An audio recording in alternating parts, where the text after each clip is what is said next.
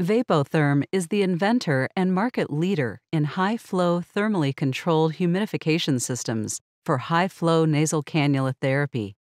Vapotherm devices are cleared for delivery of breathing gases by nasal cannula at flow rates of up to 8 liters per minute in infants and 40 liters per minute in adults, providing what is known as high-velocity nasal insufflation, or Hi-VNI. The Vapotherm Precision Flow is the only high-flow system designed to deliver high flows and high velocities. Our innovative approach to non-invasive respiratory support offers clinicians a comfortable alternative to treat both hypoxemic and hypercapnic patients normally placed on alternative pressure-based respiratory modalities. Let's take a closer look at the technology that makes this possible. To create medical-grade vapor, water is gravity-fed into the disposable patient circuit, where it is heated into the vapor transfer cartridge. Once the medical-grade vapor is created, it travels through our triple-lumen water-insulated delivery tube to our small-bore, high-velocity nasal cannula. The highly energized gas is now delivered to the upper airway. The small inner diameter of our nasal cannula generates a high-velocity flow that flushes the extrathoracic dead space of expiratory gas between each breath, creating a fresh gas reservoir that facilitates oxygenation and alveolar ventilation. Under normal breathing conditions, approximately 30% of an inspired tidal volume represents anatomical dead space in adults and up to 50% in neonates. At the start of inhalation, this dead space is filled with expiratory gas remaining from the previous exhalation.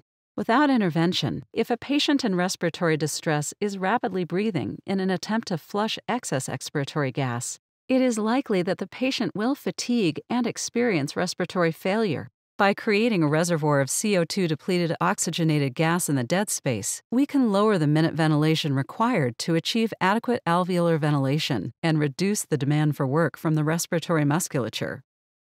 Circuit design is critical to deliver high-velocity flows. Volumetric flow is the volume of gas that passes over a unit of time. The speed at which that volume travels is the velocity. Velocity at a constant volumetric flow varies inversely with the cross-sectional area of a tube. The smaller the cross-section, the higher the velocity, as shown in this fluid model animation. When applying this concept to circuit tubing design, you can see that a small bore system will have a much faster gas transit time when compared to a large bore system, making it less susceptible to cooling and condensation from external environmental conditions. This also applies to the cannula prongs. When the gas is delivered through a small-bore nasal cannula, the velocity and energy of gas entering the nose is much greater than a large-bore cannula design.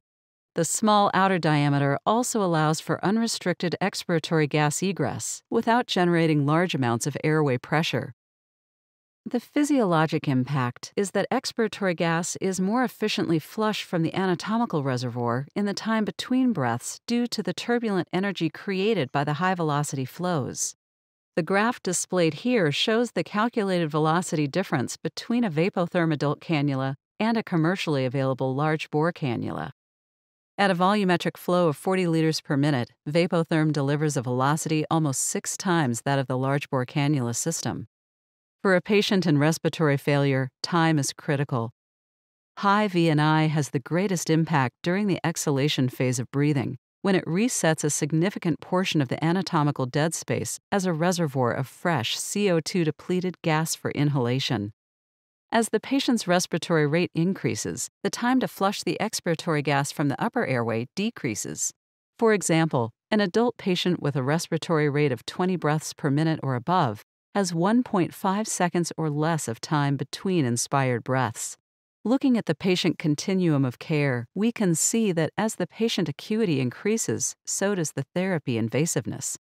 We know that all high-flow nasal cannula devices are great oxygenation tools that helps bridge the gap for patients that have severe hypoxemia issues. Hi-VNI, however, also can have a pronounced ventilatory effect associated with optimal CO2 purge and extend the reach of the nasal cannula in this continuum. In practice, high-velocity nasal insufflation is the application of conditioned breathing gas delivery to support breathing effort.